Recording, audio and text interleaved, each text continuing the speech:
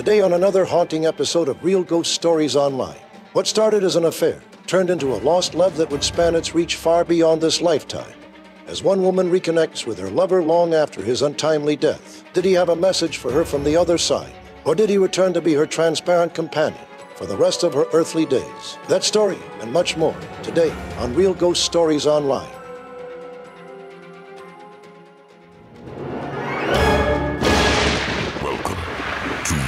Ghost Stories Online. Call in your real ghost story now at 855-853-4802 or write in at realghoststoriesonline.com. You're about to enter the world of the unknown and quite possibly the undead. This is Real Ghost Stories Online. That it is. 855-853-4802 is our phone number at Real Ghost Stories Online. To share your real ghost stories with us, we'd absolutely love to hear them. Of course, you can write in at realghoststoriesonline.com. And if you like this show, help keep us on the air, become an extra podcast person, sign up for that at ghostpodcast.com or patreon.com/realghoststories. $5 a month gets you access to all the bonus episodes, advanced episodes, and so much more. And that's what keeps the program on the air. You get all that stuff and support the show at the same time. Tony and Todd with you on today's episode of the program. What's going on? I always have to laugh when we have conversations before the podcast because it could be a number of things that we talk about. Mm-hmm.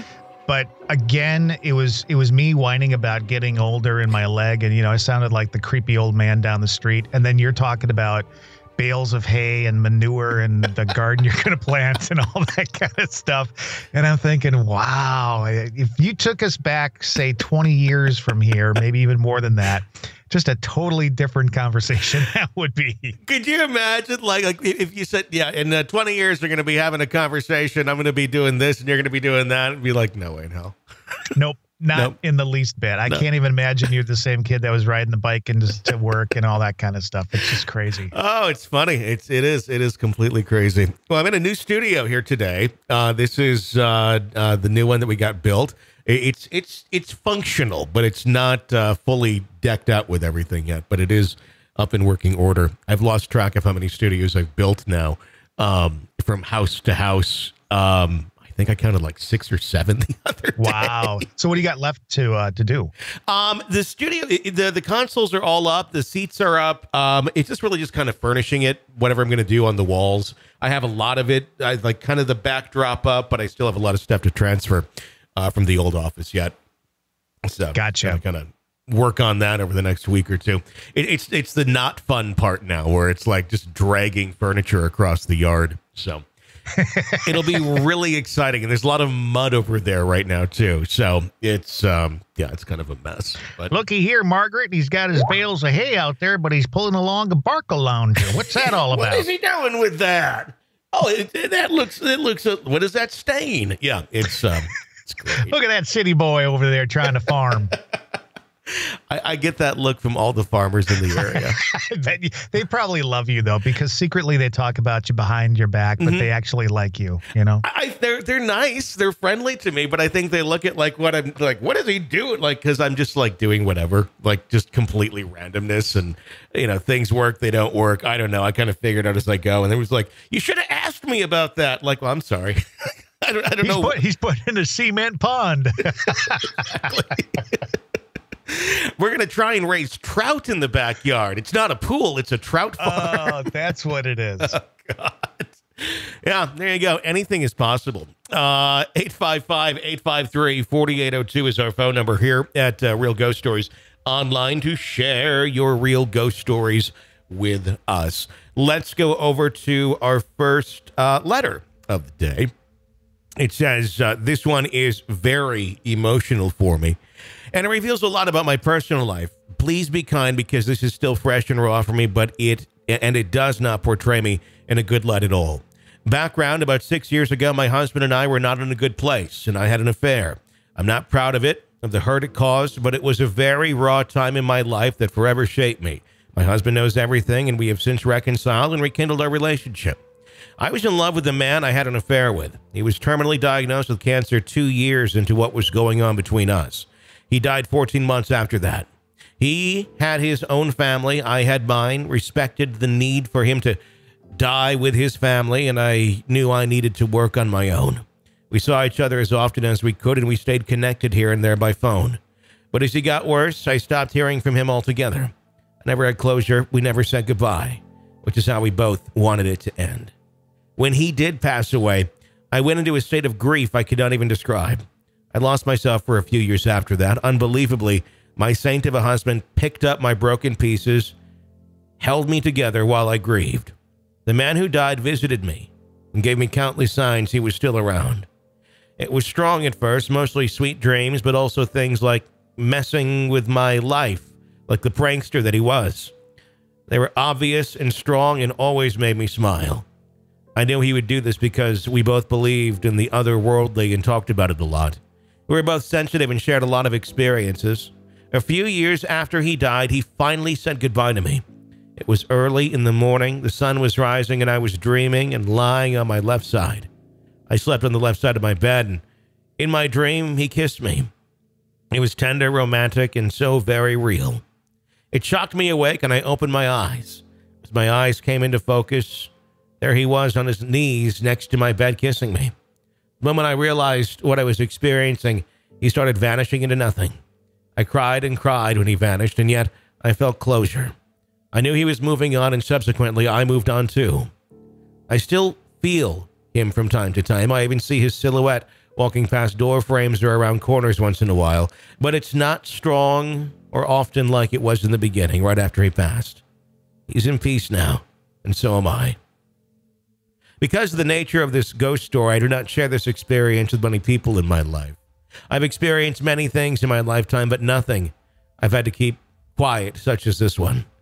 An anonymous podcast seemed like the perfect way to share. I've been a fan for a few years. You may have the intent of spooky ghost stories, but what you really do is help us connect with the dimension beyond this one. It helps us heal, it gives us peace, and it validates our experiences. Love you. All right. Thoughts on that story? What a very personal story. You walk away from it, and number one, this individual is right. I mean, there's no judgment here, obviously. This is a safe place to talk about stuff, but what it does do for me is it just makes me realize more and more and more that what we think is important in real life, or what we think is real life, when that's over and we've gone on or we've passed on or whatever happens to us when we leave, there's either a forgiveness or an understanding or something that kind of makes everything right again or better. I'm not really sure. So this story just kind of reinforced that for me. It's actually a very sweet and touching story. It is. It really is a sweet and touching story. I do have to say, though, if I was a husband and the boyfriend ghost is still hanging around, you know, I understand kind of having, you know, making peace with it, be like, come on, dude, like, let's you stop haunting us. Let's stop this now, you know. Little jealousy. I think there would be. I think I would be a little jealous of the ghost if he's still hanging out. Like, I get it. You had this thing and it was real for you too. Cool, but that's done. Now we're back. Now stop hiding around corners and shit. I think this dude starts hanging up like garlic and stuff all over. Oh my God, yeah, like crucifixes and stuff. She gets home from work one day and it's just like fucking sage everywhere. We're doing a sage garden in every room of the house. Right. And it's not to make fun of the story at all, but just, you know, put a little light on the situation, as I always do. So if you listen to the show for any time you had to expect I was going to say something, but I'm not going to let everything just go. But yeah, I mean, I think I would be a little jealous of the ghost, but I'm glad everything, you know, worked out in the end. And, you know, you all kind of found a way to learn and grow from that. 855-853-4802 is our phone number here at Real Ghost Stories Online. Let's go to a caller. Hi. Hey, this is Steelbow from South Carolina again. I hope I'm not spamming your phone, because I've tried it a few times and I'm not sure it went through. I'm honestly not sure what all happened, and plus I honestly got kind of nervous and got a little bit of stage fright, so I had to try talking this through a few times. But I really want to hear what y'all think of this story that I've got. I'm going to try to be as concise as possible, but like, I feel like I need to get a lot of context So my family has always kind of experienced a lot of weird things, but my parents are really, they're Christian and they believe in like angels and demons and spirits, but we don't necessarily believe in ghosts. So my parents would like acknowledge when weird things would happen, but they never really want to like talk about it extensively. They're just kind of like, oh yeah, that weird thing happened. Let's talk about it maybe 5 minutes and then move on with their lives. That's their kind of attitude about it. But I was always one who wanted to like really, I don't know, investigate things. So I think that's part of the reason why I feel like I got the most attention from whatever it was that would, freak us out or be weird.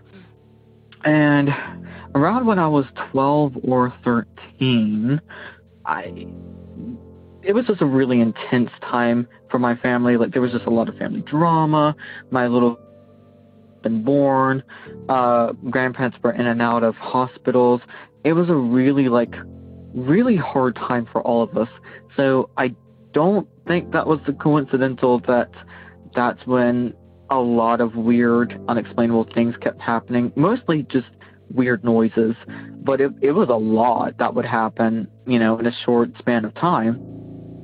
And I knew I wasn't the only one hearing it because my mom said she heard some stuff too.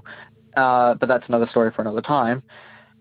But, see, around this time, I would hear these footsteps walking into my bedroom, and this was during the daytime, so, like, I could see it happening, and no one was walking in, but I could hear the footsteps walking in, and the carpet in my bedroom, the people who put it down didn't do a very good job. So there's certain places where the carpet kind of buckles and it just looks like a big wrinkle across the floor. It's kind of funny. But steps, I would see those wrinkles sink down like someone was stepping on it. And those footsteps would always walk in, go to the foot of my bed, and stop. I never heard them leave. And that happened like 2 or 3 times. I can't remember how many times. But in hindsight, that's really creepy. But at the time, weird things became so commonplace that I didn't really think too much about it. It was like, oh, well, that's weird. Okay, moving on with my homework or whatever. So that would happen. Eventually, our lives got a little bit better, and the drama kind of settled down, and all the paranormal, unexplainable things just kind of fizzled out, and it was just, yeah. So, fast forward to 2017, and I had become a Christian, and yeah, like, I kind of forgot about a lot of the weird stuff that would happen at that point.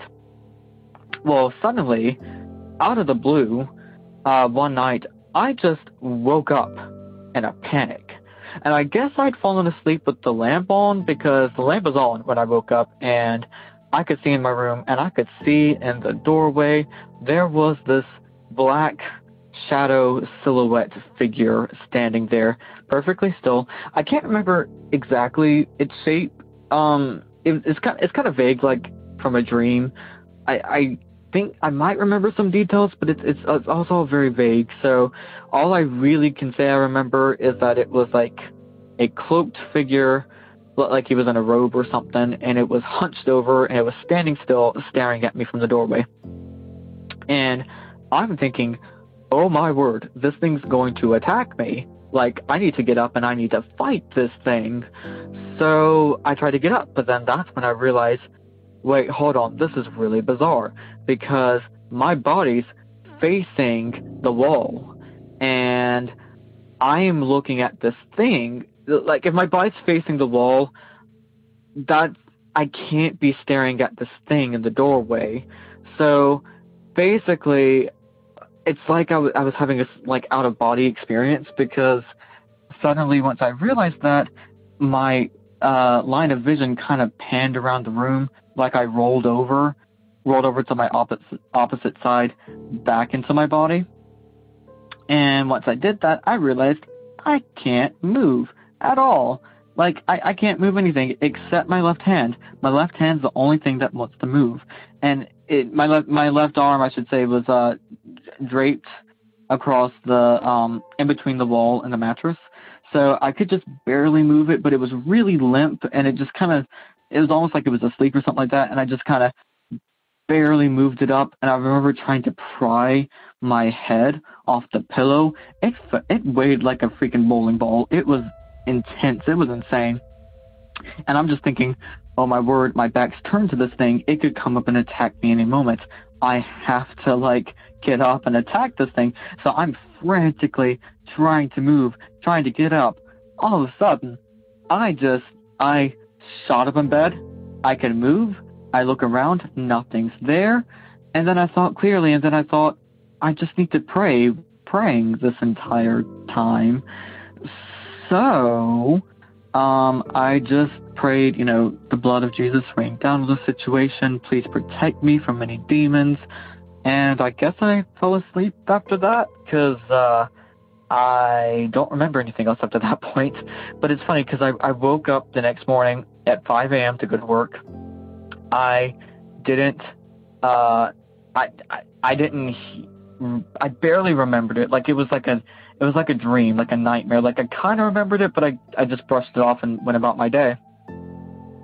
Well, the next afternoon, I get back home from my shift at work, and my mom comes up to me and she goes, "Steelo, I need to tell you something when your siblings aren't around." And I was like, "Oh no, what am I in trouble for now?" But she tells me that she, in the middle of the day, went to read a book with my brother and sister. They were like 4 and 6 at the time. And they sat on the couch, and then both my siblings were like, "There's someone walking in the hallway." And my mom was like, "I don't hear anything. I don't know what you're talking about. There's no one in the hallway." But they were so insistent. So finally she gets up. They all get up. They go look down the hallway. No one's there. They go and sit back down. And as soon as she opens the book again, the dog gets up and starts barking at the hallway. So clearly there was something there. And as soon as she tells me that story, I remember what happened to me the night before. So my theory is that this thing had been haunting me before I was a Christian, and it would come into my room and stuff like that. And who knows what it was doing, I guess just staring at me. But it wasn't until I became a Christian that it became really angry with me, because then it didn't have as much power over me. And it did something to me, though, because I couldn't think clearly or move. But God protected me, and it couldn't come in my room. And then I guess what my siblings heard the name thing leaving. So I want to know what your thoughts on this is. So yeah, thank you again for everything that y'all do. I love the environment on this podcast. I love how open-minded y'all are. I really want to hear what y'all think about this. Yeah, y'all have a blessed day now. All right. Thanks for calling in and sharing that. Thoughts on that? Interesting little story there. A lot of things come to mind. I think they mentioned an out-of-body experience that could be going on. It could be sleep paralysis, obviously. Mm-hmm. Maybe they were seeing something with their third eye. They said they were facing the wall, but they were seeing out the door, all that kind of stuff. I think it's really interesting that they had stuff going on for a while, and then it kind of went away. And then this happened after they became Christian. So, what it is, there's more questions than answers at this point, but there are certain things that could have been going on there. It does sound like something was trying to communicate at that point. Yeah, no, it really does. Thank you for sharing that experience with us. 855-853-4802 is our phone number. Let's go to a letter. It says, "Hi, guys. I'm from Boulder Junction, about an hour north of Wausau, Wisconsin, and I've not really spoken to anyone about this except my fiance and my little brother, but I'm feeling like I must tell you guys my story. My sophomore year in high school, my family moved into this new house. It was a very nice house, but 3 sizes too big, not quite finished, and the owners didn't tell us the full story until the end of our time there. I stayed up on the top floor. From the first day, I was uneasy up there. I wouldn't be on the floor alone, slept with all the lights on. The presence was constantly strong in my room, and I believe that might have been because I had a door in my room that led into an unfinished room. I kept heavy boxes in front of the door almost at all times. Whenever I sat in the living room alone, I would feel someone stroke my hair and softly touch my face. I immediately searched for any source that could have explained it, but All the vents were too far away and weren't on.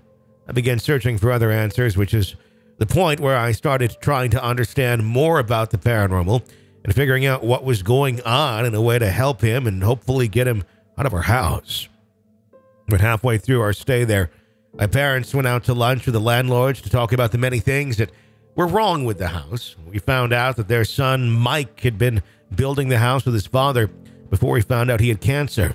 Very soon after, passed away.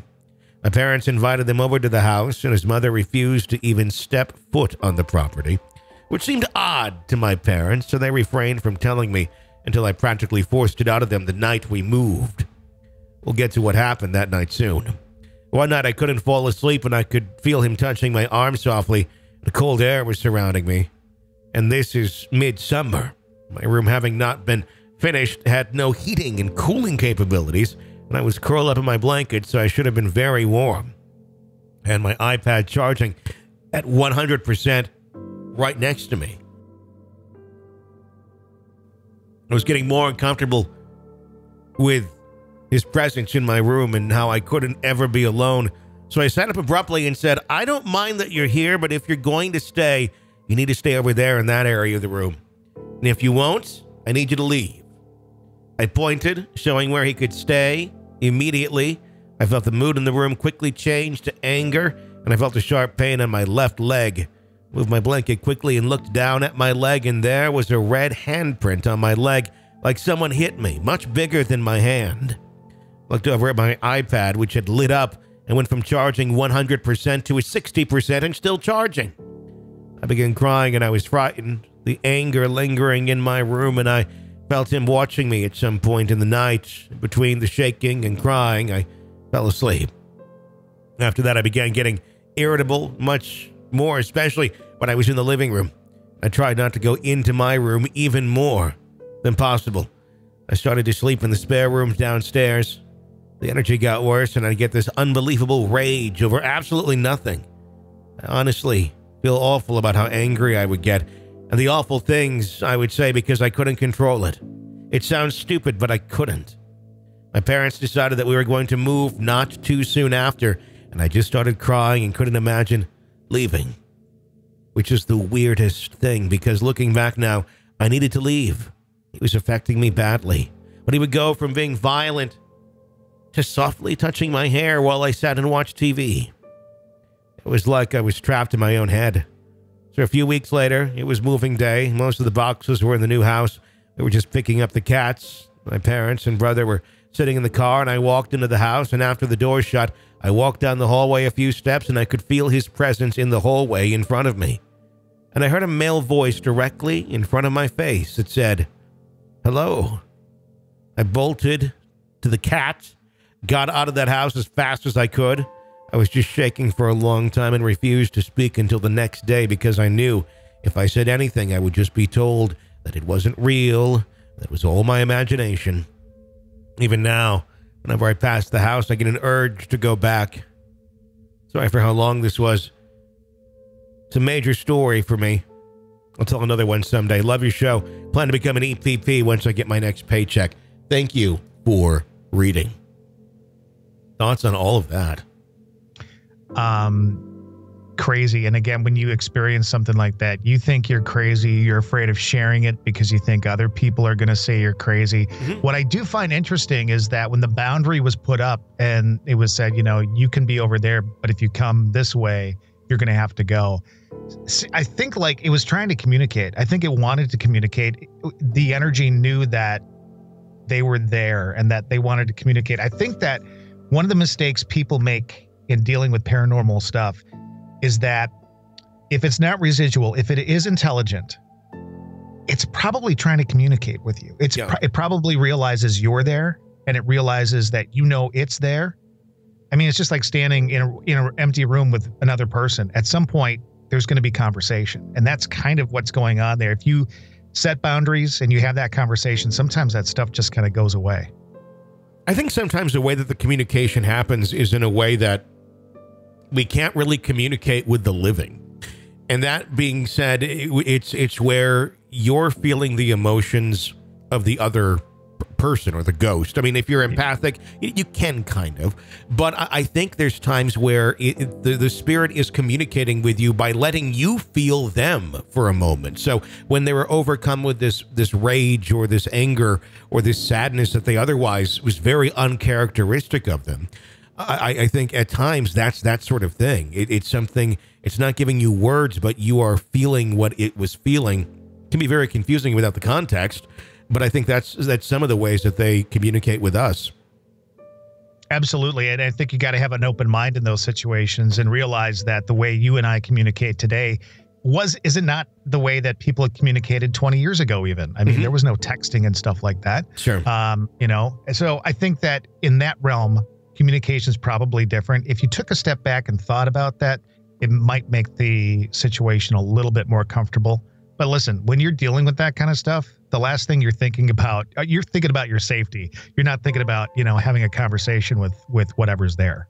No, I completely agree. So I found this website today because I was looking to watch a Louis Theroux documentary that I couldn't find on American television. And I don't know, I you know, years ago when you had to, if you wanted to watch something that you otherwise couldn't get your hands on, like a foreign documentary or something, or if it was not out yet or whatnot, you would go to there was BitTorrent sites and things like that. It was like the days of Napster and things. And I know that stuff still exists to a certain extent. But there was everybody was doing it at one time. So I've not been involved in that sort of stuff forever. But there's these websites now that basically stream these archive of every movie in the world, and you don't need to have Netflix or anything. It's just all there. So I was kind of curious. And I was like, okay, I know there's a handful of Amityville movies, and there's some real crazy, I don't even say one-offs. They're like 10-offs at this point of it. But oh my God, I had no idea there were so many low-budget Amityville movies that have been made. Well, the first low budget was Amityville 3D. That one took it right out and made it into something, and that just kind of exploded the whole thing. But how many did you come across? How many are in a row here? 1, 2, 3, 4, 5, 6, 7, 8, 16. About 24. Wow, I didn't know that. You want to hear their titles? Yes. Okay. So the first one here, this is from 2020, and a lot of these have been made in the last 2 or 3 years. You have Amityville Island, where the cover of it looks like there's a shark that's possessed in it. Then you have Amityville Dollhouse from 96, Amityville Exorcism from 2017, Amityville Vampire from 2021, Amityville Poltergeist 2020, Amityville Cult 2021, Amityville Cop 2021, Amityville Uprising 2022, Amityville 3D 83, The Amityville Murders 18, The Amityville Curse 90, The Amityville Horror 79, the original, Amityville The Awakening from 2017. That was a larger budget one. The Amityville Horror, the remake in 05. The Amityville Harvest in 2020. The Amityville Haunting in 2011. Amityville Playhouse 2015. The Amityville Terror 2016. The Amityville Moon 2021. Amityville 2 Possession 82. Amityville The Evil Escapes 89. Amityville A New Generation 93. Witches of Amityville 2020, Amityville Mount Misery Road 2018, Amityville The Hood 2021, and Amityville It's About Time 1992. I got to say, of all these, one of the most intriguing ones I have to say is probably Amityville The Hood. There's breakdancing out front and a lot of rapping and stuff. It's just little homie Marcella still. Oh, here we go. And well, he ain't been around. I think people just make movies on their iPhones now. AWOL and shit. Because the thing is the camera work's not bad, but this is just it's community theater actors, I think, in a lot of these. It's not hard to get a movie made anymore, I guess. How interested are you in seeing some of those now? Because Amityville is where everything started for me. So I would be interested in seeing some of those. I am, and it's more so, I mean, not that that they're like really anything to do with the storyline, but I watched a few minutes of one of them right before we got on the air, and the acting was so bad, it was like, I got to just watch more of this because this is almost funny as to how bad it is. But I'm curious how they make it scary at the same time. Yeah, how deep can the Amityville story go? I remember 3D was, I thought, really out there. Aunt Becky from Full House was in that one. She was. Lori Loughlin. Yeah, she was. Lori Loughlin's in that one. And it's 3D, which is kind of crazy too. So I just thought that one was like, oh, the bad acting couldn't get any worse. But now we're talking about all these from 2020, 2018, all that kind of stuff. Yeah, there's so many. There's just tons and tons of them. It's not an advertisement for that website, but Flixer.tv, I think, is the website that I was looking on. I don't know. I was just kind of amazed that it's just there. Like every movie is there. I'm like, okay, this is, wow, neat. Can't be legal, but it's like, but it's not like, it used to be like sites like that. You'd click on it, there'd be like 500 pop-ups and this and that. Like this looks like it runs like a legitimate site. It's like, okay, well, I guess this is how the world works today. Yeah, till tomorrow when you're taking your hay bales out and the FBI rolls in the yard. Exactly. You know? They confiscate the pool. I had the craziest dream last night. So, you know, we have, we have our imitation Robert Stack and imitation Casey Kasem that we play on the show sometimes. Right. I had a dream that I had made one of Tom Brokaw. And this is the shit I dream about. This is what I was dreaming about when the alarm went off this morning to take Harper to the bus. And I'm like, oh, this is really cool. It sounds great. And then I get a call and it's Tom Brokaw and he's angry. He's very angry. It's like, you can't use voice of Tom Brokaw. And I'm like, oh, well, it's like a and I'm trying to explain it to him. Like, it's a satire. Like, remember, like back in the 90s, when you were on NBC Nightly News, there'd be all those morning shows that would use like fake Tom Brokaws. Like, it's the same sort of thing. And he was arguing with me, and I was arguing with Tom Brokaw in my dream about using the fake Tom Brokaw. This is what scares me, too, is because that is exactly something I would dream. And it would be somebody that I would dream about. You know, that's why I look at you and I'm like, either you need to look at me and realize this is where you will be in like 10 or 20 years, or I need to look at you and go, holy shit, you know? You've always been like the older brother to me, though. I mean, we've always had the weird similarities on shit. You're screwed, my friend. Yeah. You're screwed. Oh, yeah. Good times. So that's the shit I was dreaming about.